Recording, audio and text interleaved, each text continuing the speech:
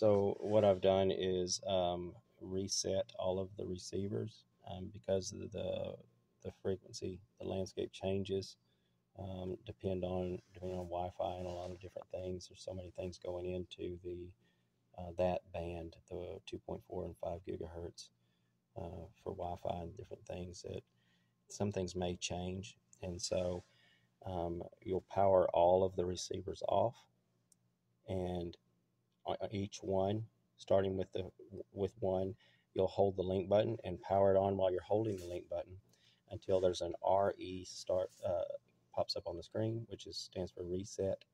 And then when you release the link button, it's basically gone back to factory settings. It will hold on to its group and channel, which is good, but well, actually, no, it doesn't. Okay, never mind. So it takes it back to factory reset. So then what you'll do is you'll take the handheld transmitter.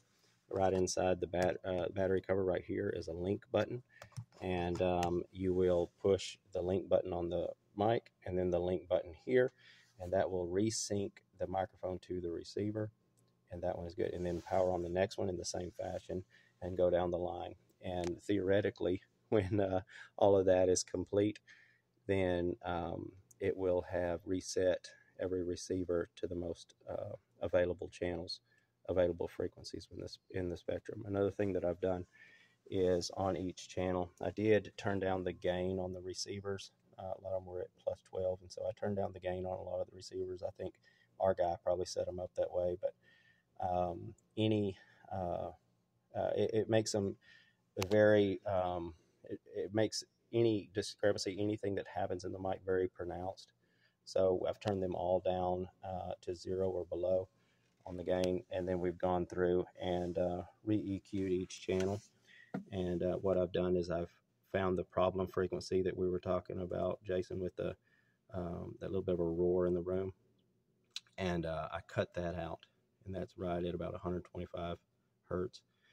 Notched that out, and then we notched out again because around 2500 hertz there's a little bit of a weird slap back, in the higher frequencies, and so we cut that, and then we boosted the ultra highs just for articulation, brilliance, and things like that, which should clear it up quite a bit. And then what we did is we took all of the mics, including the speaker one mic, and we brought them all down with them all on and tested all of them, and then rearranged them on the stage and basically tried to create various scenarios, and so everything was locked on tight and with no dropouts. So